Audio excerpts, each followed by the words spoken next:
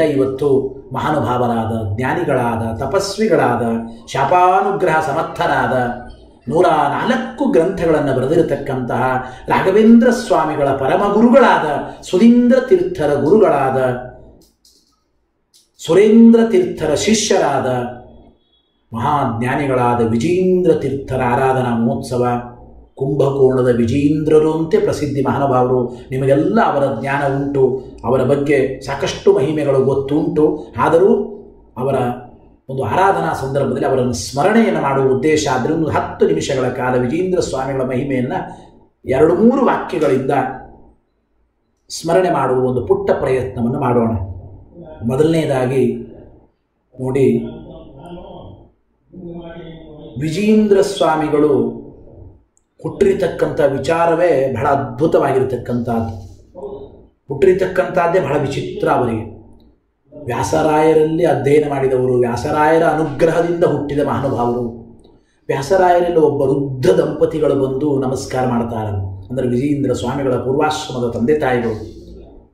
ಸುಪುತ್ರವತಿ ಭವ ಹೆಂಡತಿಗೆ, ಸುಪುತ್ರವಾನ್ ಭವ ಗಂಡನಿಗೆ. ಅವರಂದರು, ಸ್ವಾಮಿ ವಯಸ್ಸಾಗಿದೆ, ವೃದ್ಧ ದಂಪತಿಗಳು, ಮಕ್ಕಳಾಗಿಲ್ಲ, ಇನ್ನೆಲ್ಲಿ ಮಕ್ಕಳು, ನಿಮ್ಮ ದರ್ಶನಕ್ಕೆ ಬಂದಿದ್ದೇವೆ ಅಷ್ಟೇ ಅಂದರು. ಇಲ್ಲ, ಇದು ನಾನು ನುಡಿದ ಮಾತಲ್ಲ, ಇದು ಕೃಷ್ಣ ನುಡಿದ ಮಾತು ಅಂತ ಹೇಳಿ ಪೂರ್ಣಾನುಗ್ರಹ ಮಾಡಿ ವ್ಯಾಸರಾಯರ ಅನುಗ್ರಹ ಮಾಡಿದರೆ ಆ ವೃದ್ಧ ದಂಪತಿಗಳಲ್ಲಿ ಒಳ್ಳೆ ಮಗು ಹುಟ್ಟುತ್ತದಂತೆ. ಆ ಮಗುವನ್ನು ನೀವು ಮಠಕ್ಕೆ ಒಪ್ಪಿಸಬೇಕು ಯಥಾ ಪ್ರಕಾರವಾಗಿ ವ್ಯಾಸರಾಜರು ಆಜ್ಞೆ ಮಾಡಿದ್ದಾರೆ. ವಯಸ್ಸಾದ ಮೇಲೆ ಮಕ್ಕಳಾಗಿದೆ, ಆನಂದ ಒಂದು ಕಡೆ, ಆ ಹುಟ್ಟಿದ ಮಗುವನ್ನು ಮಠಕ್ಕೆ ಒಪ್ಪಿಸ್ಬೇಕಲ್ಲ ಅಂತ ಬೇಜಾರು, ಒಂಥರ ಮನಸ್ಸಿಗೆ ಕಸಿವಿಸಿ ಒಂದು ಕಡೆ. ಮತ್ತೆ ವ್ಯಾಸರಾಯರ ಅನುಗ್ರಹ ಮಾಡಿ ನೋಡಿ, ಆ ವೃದ್ಧ ದಂಪತಿಗಳಿಗೂ ಇನ್ನೊಂದು ಮಗುವಾಗುವಂತೆ ಆಶೀರ್ವಾದ ಮಾಡಿದ್ದಾರೆ. ಆ ಮಗುವನ್ನು ಮಠಕ್ಕೆ ಬಿಟ್ಟಿದ್ದಾರೆ. ವ್ಯಾಸರಾಯರೇ ಬೆಳೆಸಿ ಅದನ್ನು ಲಾಲನೆ ಪಾಲನೆ ಪೋಷಣೆ ಮಾಡ್ತಾ ಎಲ್ಲ ಶಿಷ್ಯರ ಮೂಲಕ ವಿಶೇಷವಾಗಿ ತಾವೇ ಉಪನಯನ ಮಾಡಿ ವಿಶೇಷವಾದ ಶಿಕ್ಷಣವನ್ನು ಕೊಡ್ತಾ ಅದ್ಭುತವಾಗಿರ್ತಕ್ಕಂಥ ಪ್ರತಿಭಾಶಾಲಿಗಳು. ಏಕಪಾಠಿ ದ್ವಿಪಾಠಿ ಅಂತ ಹೇಳ್ತಾರಲ್ಲ, ಏಕಪಾಠಿಗಳಕ್ಕಿಂತಲೂ ಉತ್ತಮವಾಗಿರತಕ್ಕಂತಹ ಪ್ರತಿಮೆ ಉಪನಯನ ಮಾಡಿ ಒಳ್ಳೆ ಗ್ರಂಥಗಳನ್ನು ಪಾಠವನ್ನು ಹೇಳಿ ಒಂದು ಮಾತು ಹೇಳ್ತಾರೆ. ಏನು ವಿಜಯೇಂದ್ರ ಸ್ವಾಮಿಗಳಿಗೆ ವ್ಯಾಸರಾಯರು ಪಾಠ ಹೇಳಿದ್ದಾರೆ. ನವಕೃತ್ವೋ ನ್ಯಾಯಸುಧಾ ಅಂತ ಹೇಳೋದು ಉಂಟು. ವಿಜಯೇಂದ್ರ ಸ್ವಾಮಿಗಳ ಆ ಸ್ತೋತ್ರದಲ್ಲಿ, ಅವರ ಚರಿತ್ರೆಯಲ್ಲಿ 6 ಬಾರಿ ಸರ್ವಮೂಲ ಗ್ರಂಥಗಳ ಪಾಠ ಹೇಳಿದ್ದಾರೆ, 9 ಬಾರಿ ನ್ಯಾಯಸುಧೆಯ ಪಾಠ ಹೇಳಿದ್ದಾರೆ. ಗುರುಗಳ ಅನುಗ್ರಹದಿಂದ ಏನೋ ತಿಳಿದ 2 ಮಾತುಗಳನ್ನು ನಿಮ್ಮೆಲ್ಲರ ಜೊತೆಗೆ ನಾನು ಹಂಚಿಕೊಳ್ತಾ ಇದ್ದೇನೆ. ಸುಮಾರು ಈಗಾಗಲೇ 2-3 ವರ್ಷಗಳ ಕಾಲ ಆಯಿತು, 3 ವರ್ಷ ಆಗ್ತಾ ಬಂತು. ಅರ್ಧ ಸುಧಾ ಪಾಠ ಆಗಿದೆ ಅಷ್ಟೇ. 9 ಬಾರಿ ಸುಧಾಗ್ರಂಥದ ಪಾಠ ವ್ಯಾಸರಾಯರು ವಿಜಯೇಂದ್ರ ಸ್ವಾಮಿಗಳಿಗೆ ಹೇಳಬೇಕಾದರೆ ಹೇಳುವ ಮಹಾನುಭಾವರು. ವ್ಯಾಸತ್ರಯವನ್ನು ರಚನೆ ಮಾಡಿದ ವಿದ್ಯೆಯ ಮೂರ್ತಿಮಂತ ತಪಸ್ವಿಗಳು, ಜ್ಞಾನಿಗಳು, ದೇವತೆಗಳು ವ್ಯಾಸರಾಯರು. ಕೇಳುವ ಮಹಾನುಭಾವರು 104 ಗ್ರಂಥ ಬರೆಯುವ ಸಾಮರ್ಥ್ಯ ಇದ್ದ ಅದ್ಭುತ ಪ್ರತಿಭಾಶಾಲಿಗಳು ವಿಜಯೇಂದ್ರ ಸ್ವಾಮಿಗಳು. ಗುರುಗಳು ಏನು ಹೇಳಿರಬೇಕು, ಈ ಶಿಷ್ಯರು ವಿಜಯೇಂದ್ರರು ಏನು ಕೇಳಿರಬೇಕು. 9 ಬಾರಿ ಸುಧಾ ಹೇಳುವಾಗಲೂ ಎಷ್ಟು ವಿಚಾರಗಳು, ಎಷ್ಟು ಚಿಂತನೆಗಳು, ಎಷ್ಟು ವಾಕ್ಯಾರ್ಥಗಳು, ಎಂಥ ಹೊಸ ಹೊಸ ಅರ್ಥಗಳ ಸ್ಫುರಣೆ ಆ ಗುರು ಶಿಷ್ಯರಲ್ಲಿ ಆಗಲಿಕ್ಕಿಲ್ಲ. ಯೋಚನೆ ಮಾಡಿ, ಎಂಥ ಅದ್ಭುತ ಅಲ್ವಾ. ಅದಕ್ಕೆ ನ್ಯಾಯಸುಧೆಗೆ ಬಿಂದು ಅಂತ ಗ್ರಂಥ ಬರೆಯುತ್ತಾರೆ. ನ್ಯಾಯಸುಧೆಗೆ ಒಂದು ಟಿಪ್ಪಣಿ, ವಿಜಯೇಂದ್ರ ಸ್ವಾಮಿಗಳ ಟಿಪ್ಪಣಿ ಇದೆ 104 ಗ್ರಂಥಗಳಲ್ಲಿ. ಅದು ವಿಜಯೇಂದ್ರ ಸ್ವಾಮಿಗಳು ನ್ಯಾಯಸುಧೆಗೂ ಒಂದು ಗ್ರಂಥ ಬರೆಯುತ್ತಾರೆ ಬಹಳ ಅದ್ಭುತವಾಗಿ. ಹಾಗೆ ಒಳ್ಳೆ ಪಾಠ ಹೇಳಿ ಸಿದ್ಧಪಡಿಸಿ ಆಶ್ರಮ ಕೊಟ್ಟು ವಿಷ್ಣು ತೀರ್ಥರು ಅಂತ ನಾಮಕರಣ ಮಾಡಿದ್ದಾರೆ. ಪುಟ್ಟ ಮಗು ಇದ್ದಾಗ ತಂದೆ ತಾಯಿಗಳ ಇಟ್ಟ ಹೆಸರು ವಿಠ್ಠಲ ಅಂತ, ವಿಠ್ಠಲಾಚಾರ್ಯರು ಅಂತ ನಾನು ಯಾವಾಗಲೂ ಹೇಳ್ತಾ ಇರ್ತೇನೆ ನೋಡಿ. ಹುಟ್ಟಿದಾಗ ವಿಠ್ಠಲ ಅಂತ ಹೆಸರು. ವ್ಯಾಸರಾಯರು ಆಶ್ರಮ ಕೊಟ್ಟು ಇಟ್ಟ ಹೆಸರು ವಿಷ್ಣು ತೀರ್ಥರು ಅಂತ. ಆಚಾರ್ಯರ ತಮ್ಮಂದಿರು ವಿಷ್ಣು ತೀರ್ಥರು, ಸೋದೆ ಮಠದ ಮೊದಲನೇ ಯತಿಗಳು ಒಬ್ಬರು, ಅಡವಿ ವಿಷ್ಣು ತೀರ್ಥರು, ಮಾದನೂರು ವಿಷ್ಣು ತೀರ್ಥರು ಒಬ್ಬರು. ಈ 3ನೇ ವಿಷ್ಣು ತೀರ್ಥರು ಮಹಾನುಭಾವರು ವ್ಯಾಸರಾಯರ ಶಿಷ್ಯರಾಗಿದ್ದಾಗ, ಅಂದರೆ ಸುರೇಂದ್ರ ತೀರ್ಥರ ಹತ್ತಿರ ಹೋಗೋಕ್ಕಿಂತ ಮುಂಚೆ ಈಗಿನ ಪ್ರಸಿದ್ಧವಾದ ರಾಯರ ಮಠದ ಪರಂಪರೆಯಲ್ಲಿ ಅಂದರೆ ಸೇರುವ ಮುಂಚೆ ಸುರೇಂದ್ರ ತೀರ್ಥರು ಉತ್ತರಾಧಿಕಾರಿಗಳಾಗುತ್ತಾರೆ. ಮುಂದೆ ವಿಜಯೇಂದ್ರ ತೀರ್ಥರು ಅಂತಾಗುತ್ತಾರೆ. ಮೊದಲು ವ್ಯಾಸರಾಯರ ವಿದ್ಯಾಶಿಷ್ಯರಾಗಿ ವ್ಯಾಸರಾಯರಿಂದ ಮೊದಲು ಆಶ್ರಮ ಪಡೆದು ವಿಷ್ಣು ತೀರ್ಥರು ಅಂತ ನಾಮಕರಣ. ಅನಂತರ ಸುರೇಂದ್ರ ತೀರ್ಥರ ಶಿಷ್ಯರಾಗಿ ಮುಂದೆ ವಿಜಯೇಂದ್ರ ತೀರ್ಥರು. ವಿಠ್ಠಲ, ವಿಷ್ಣು ತೀರ್ಥರು, ವಿಜಯೇಂದ್ರ ತೀರ್ಥರು 3 ಹೆಸರುಗಳಲ್ಲಿ ವಿಕಾರ ಇದೆ ನೋಡಿ. ಆದರೆ ಸಂಸಾರದಲ್ಲಿ ಯಾವುದೇ ವಿಧವಾಗಿರತಕ್ಕಂಥ ವಿಕಾರ ಇಲ್ಲ. ಅದ್ಭುತ ವೈರಾಗ್ಯ ಶಿಖಾಮಣಿಗಳಾಗಿ ಶಾಸ್ತ್ರ ಗ್ರಂಥಗಳಲ್ಲಿ ನಿರ್ವಿಕಾರವಾಗಿರತಕ್ಕಂಥ ದಿವ್ಯವಾಗಿರತಕ್ಕಂತಹ ಒಂದು ಪಾಂಡಿತ್ಯದ ಮೂರ್ತಿ ಅದು ವಿಜಯೇಂದ್ರ ಸ್ವಾಮಿಗಳು ಅಂತ ನಾವು ಚಿಂತನೆ ಮಾಡಬೇಕು. ವಿಜಯೇಂದ್ರ ಸ್ವಾಮಿಗಳ ಬಗ್ಗೆ ಎಷ್ಟು ಹೇಳಿದರೂ ಕಡಿಮೆನೆ. ಅದ್ಭುತವಾಗಿರತಕ್ಕಂಥ ಮಹಿಮಾಶಾಲಿಗಳು, ಸಾಮಾನ್ಯರಲ್ಲ ವಿಜಯೇಂದ್ರರು ಅಂತಂದರೆ ಎಂಥ ಅದ್ಭುತ ನೋಡಿ. ಸುರೇಂದ್ರ ತೀರ್ಥರು ವಿಜಯೇಂದ್ರ ಸ್ವಾಮಿಗಳ ಗುರುಗಳು. ಅವರು ವ್ಯಾಸರಾಯರ ಭೇಟಿಗೆ ಬರುವಾಗ ಒಂದು ಹೇಳುತ್ತಾರೆ, ಅವರ ಗುರುಗಳ ಮಹಿಮಾ ಸುಮ್ಮನೆ ಜ್ಞಾಪಕ ಬಂದದ್ದಕ್ಕೆ ಹೇಳ್ತೇನೆ. ಉಪವಾಸ ಮಾಡಿ 3 ಬಾರಿ ಭೂಪ್ರದಕ್ಷಿಣೆ ಮಾಡಿದ ಮಹಾತಪಸ್ವಿಗಳು ಸುರೇಂದ್ರ ತೀರ್ಥರು ಅಂತ. ಜಿತಾಮಿತ್ರರ ಶಿಷ್ಯರು ರಘುನಂದನ ತೀರ್ಥರು, ರಘುನಂದನ ತೀರ್ಥರ ಶಿಷ್ಯರೇ ಸುರೇಂದ್ರ ತೀರ್ಥರು, ಸುರೇಂದ್ರ ತೀರ್ಥರ ಶಿಷ್ಯರೇ ಇಂದಿನ ಆರಾಧ್ಯರು ವಿಜಯೇಂದ್ರ ತೀರ್ಥರು ಅಂತ. ಉಪವಾಸ ವ್ರತದಿಂದ 3 ಬಾರಿ ಭೂಪ್ರದಕ್ಷಿಣೆ ಮಾಡಿದ ತಪಸ್ವಿಗಳು ಆ ಸುರೇಂದ್ರ ತೀರ್ಥರು. ವ್ಯಾಸರಾಯರ ಭೇಟಿಗೆ ಬರುವಾಗ ಮಧ್ಯದಲ್ಲಿ ಒಂದು ದೊಡ್ಡ ತುಳಸಿ ವನ ಕಾಣಿಸ್ತಂತೆ. ಆ ತುಳಸಿ ವನ ನೋಡಿ ಆನಂದವಾಗಿ, ಹಿಂದೆ ಬ್ರಹ್ಮಣ್ಯ ತೀರ್ಥರ ಚರಿತ್ರೆಯಲ್ಲೂ ಈ ಕಥೆ ಕೇಳಿದ್ದೇವೆ. ಸ್ವರ್ಣವರ್ಣ ತೀರ್ಥರು ಬ್ರಹ್ಮಣ್ಯ ತೀರ್ಥರಿಗೆ ಭೇಟಿಯಾಗಿರ್ತಕ್ಕಂಥ ಸಂದರ್ಭದಲ್ಲಿಯೂ ಕೂಡ ಈ ಕಥೆಯನ್ನು ನಾವು ಕೇಳಿದ್ದೇವೆ. ಸುರೇಂದ್ರ ತೀರ್ಥರು ಸಂತುಷ್ಟರಾಗಿ ಆ ತುಳಸಿ ವನ ನೋಡ್ತಾರಂತೆ. ಎಷ್ಟು ಚೆನ್ನಾಗಿದೆ, ಹಸರಾದ ತುಳಸಿ. ಎಲ್ಲ ತುಳಸಿ ಭಗವಂತನಿಗೆ ಕೃಷ್ಣಾರ್ಪಣ ಅಂತ ಸಮರ್ಪಣೆ ಮಾಡಿದ್ದಾರೆ. ಇಡೀ ವನವನ್ನೇ ಗೋವಿಂದ ಅಂದಿದ್ದಾರೆ, ಇಡೀ ವನವನ್ನೇ ಸಮರ್ಪಣೆ ಮಾಡಿದ್ದಾರೆ. ಆಗ ನೋಡಿ, ಯಥಾ ಪ್ರಕಾರ ವ್ಯಾಸರಾಯರಿಗೆ ಪೂಜೆಗಾಗಿ ಶಿಷ್ಯರು ಪ್ರತಿನಿತ್ಯ ಆ ವನದಿಂದ ತುಳಸಿಯನ್ನು ಬಿಡಿಸಿ ತರ್ತಾ ಇದ್ರು.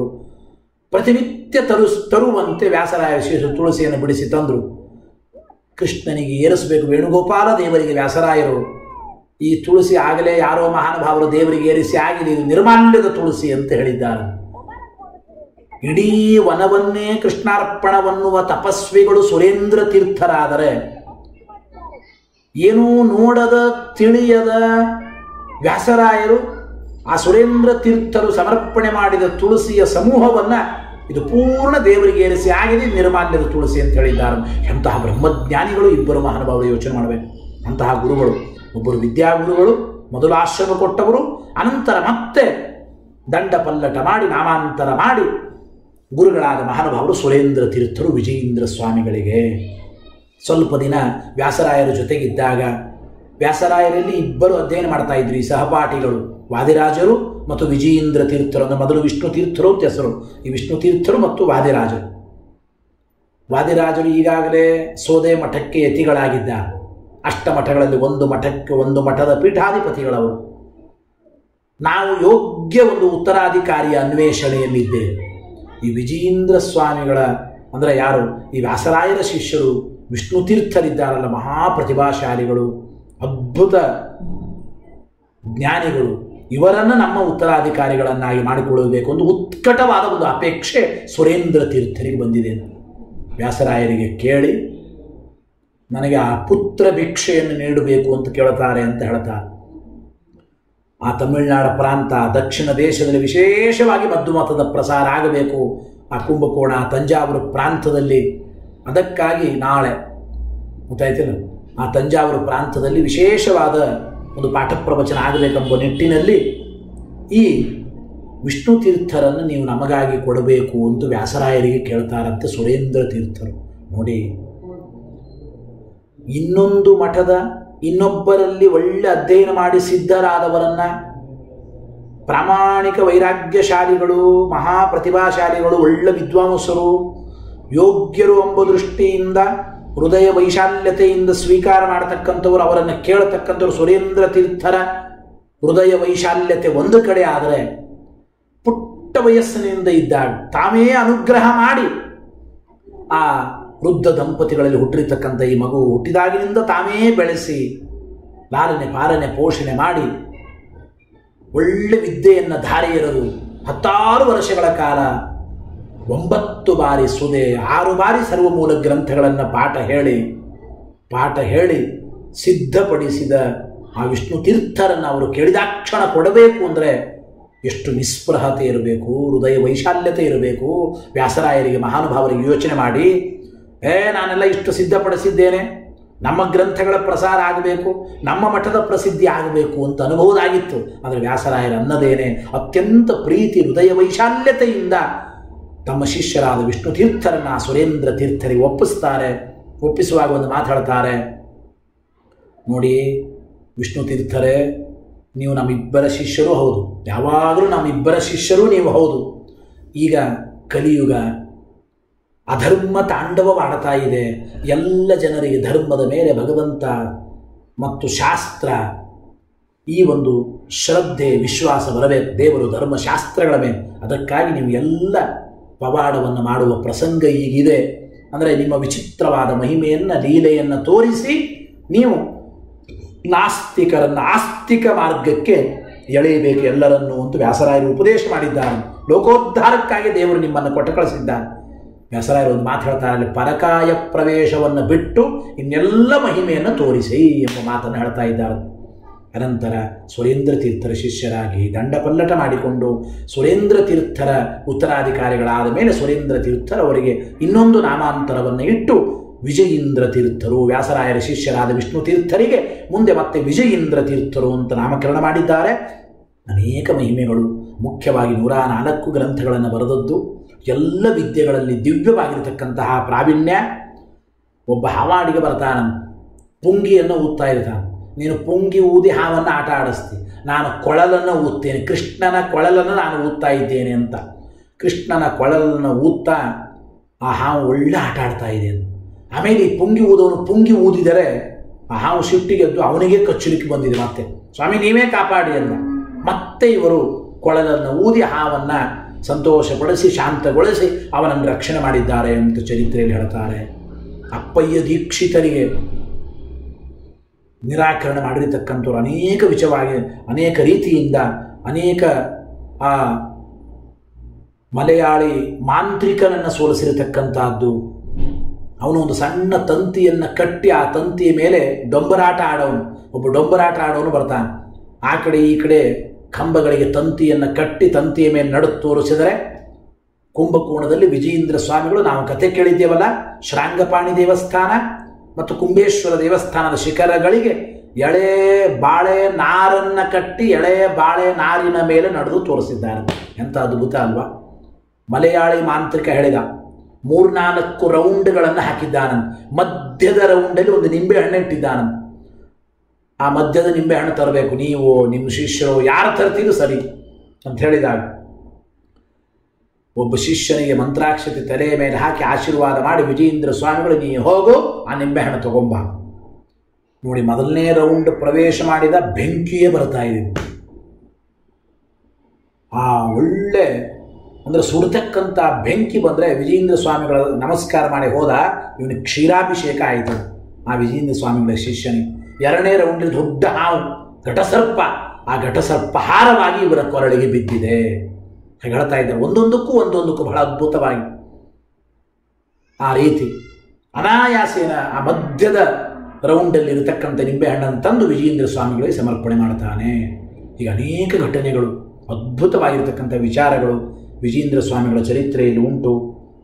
ಮೂರ್ತಿ ಮಾಡತಕ್ಕಂತಹ ವ್ಯಕ್ತಿ ಬರ್ತಾನೆ. ಅವನು ಶಿವನ ಮೂರ್ತಿಗಳು, ಗಣಪತಿಯ ಮೂರ್ತಿಗಳು, ಬೇರೆ ಬೇರೆ ಬೇರೆ ದೇವತೆಗಳ ಮೂರ್ತಿ ಎಲ್ಲ ಮೂರ್ತಿ ಮಾಡಿ ವಿಜಯೇಂದ್ರ ಸ್ವಾಮಿಗಳು ನರಸಿಂಹದೇವರು, ರಾಮದೇವರು, ಕೃಷ್ಣ ಪರಮಾತ್ಮ, ಮುಖ್ಯ ಪ್ರಾಣದೇವರು ಅನೇಕ ಮೂರ್ತಿಗಳ ನಿರ್ಮಾಣ ಮಾಡಿ ತಾವೇ ಎರಕ ಹೊಯ್ದು ಸಿದ್ಧಪಡಿಸ್ತಾರೆ. ಆ ಶಿಲ್ಪಕಲೆಯಲ್ಲಿಯೂ ಕೂಡ ದಿವ್ಯವಾಗಿರತಕ್ಕಂಥ ಪ್ರಾವೀಣ್ಯದಿಂದ ಮೆರೆದ ಮಹಾನುಭಾವರು ಇವತ್ತಿನ ಆರಾಧ್ಯರು ವಿಜಯೇಂದ್ರ ಸ್ವಾಮಿಗಳು. ಒಬ್ಬ ವೇಶ್ಯ ಬರ್ತಾಳು ನೋಡಿ. ವೇಶ್ಯ ಹೇಳಿದ್ಲು, ಕಾಮಶಾಸ್ತ್ರದ ಬಗ್ಗೆ ನಿಮಗೇನು ಪರಿಚಯ ಇದೆ ಸನ್ಯಾಸಿಗಳಿಗೆ? ವಿಜಯೇಂದ್ರ ಸ್ವಾಮಿಗಳು ಏನು ಮಾಡಿಲ್ಲ, ಶಿಷ್ಯರಿಗೆ ಕೆಲವು ಹೂಗಂಧವನ್ನು ಕೊಟ್ಟಿದ್ದಾನೆ. ಒಬ್ಬ ಶಿಷ್ಯ ಅವಳ ದೇಹದ ಮೇಲೆ ಆ ಹೂಗಂಧವನ್ನು ಬಿಸಾಕಿದ್ದಾನೆ. ಅವಳಿಗೆ ವಿಚಿತ್ರವಾಗಿರತಕ್ಕಂಥ ಒಂದು ಪುರುಷರ ಜೊತೆಗೆ ಸೇರಿದಾಗ ಆಗುವ ಆನಂದ ಆಗಿದೆ ಅಂತ ವಿಜಯೇಂದ್ರ ಸ್ವಾಮಿಗಳು ನೋಡಿ. ಹಿಂಗೆ ಪ್ರತಿಯೊಂದು ವಿಚಿತ್ರವಾಗಿರತಕ್ಕಂತಹ ವಾದಿಗಳು, ಎಲ್ಲ ವಿದ್ಯೆ ಬಲ್ಲ ವಾದಿಗಳು ಬಂದಾಗಲೂ ಕೂಡ ವಿಜಯೇಂದ್ರ ಸ್ವಾಮಿಗಳು ಅನಾಯಾಸೇನ ಅವರನ್ನು ಸೋಲಿಸಿ ಕಳಿಸಿದ್ದಾರೆ ಅಂತ ತಿಳಿಸಿ ಹೇಳ್ತಾರೆ. 104 ಗ್ರಂಥಗಳನ್ನು ಬರೆದ ಮಹಾನುಭಾವರು, ನವವೃಂದಾವನ ವಾಸಿಗಳು, ಸುಧೀಂದ್ರ ತೀರ್ಥರ ಗುರುಗಳು. ಸುಧೀಂದ್ರ ತೀರ್ಥರಿಗೆ ಆಶ್ರಮ ಕೊಟ್ಟು ಮುಂದೆ ಅವರನ್ನು ನಡೆಸಿದವರು ವಿಜಯೇಂದ್ರ ಸ್ವಾಮಿಗಳು. ಆದ್ದರಿಂದ ವಿಜಯೇಂದ್ರ ಸ್ವಾಮಿಗಳ ನಂತರ ಸುಧೀಂದ್ರ ತೀರ್ಥರು, ಆಮೇಲೆ ರಾಘವೇಂದ್ರ ಸ್ವಾಮಿಗಳು. ರಾಘವೇಂದ್ರ ಸ್ವಾಮಿಗಳ ಪರಮ ಗುರುಗಳು ಅಂತ ಕೇಳಿದ್ದೇವೋ ಇಲ್ಲ, ಆ ನಿಟ್ಟಿನಲ್ಲಿ ನಾವು ಚಿಂತನೆ ಮಾಡಬೇಕು. ಇವತ್ತು ಅವರ ಆರಾಧನೆ, ಆದ್ದರಿಂದ ಅವರ ವಿಚಾರವನ್ನು ಸ್ಮರಣೆ ಮಾಡಬೇಕಷ್ಟೇ. ಮಹಾನುಭಾವರು ಕುಂಭಕೋಣ ಪ್ರಾಂತದಲ್ಲಿ ಈಗಲೂ ಕೂಡ ಭವ್ಯವಾದ ಬೃಂದಾವನ ದರ್ಶನ ಮಾಡಿದರೆ ಸಾಕು, ಮನಸ್ಸಿಗೆ ಒಂದು ನೆಮ್ಮದಿ, ಆನಂದ, ತೃಪ್ತಿ ಆಗತಕ್ಕಂಥದ್ದು.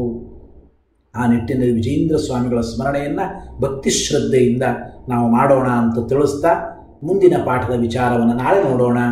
ಭಕ್ತಾನಾಂ ಮಾನಸಾಂಭೋಜ ಭಾನವೇ ಕಾಮಧೇನವೇ ನಮತಾಂ ಕಲ್ಪತರವೇ ಜಯೀಂದ್ರ ಗುರವೇ ನಮಃ.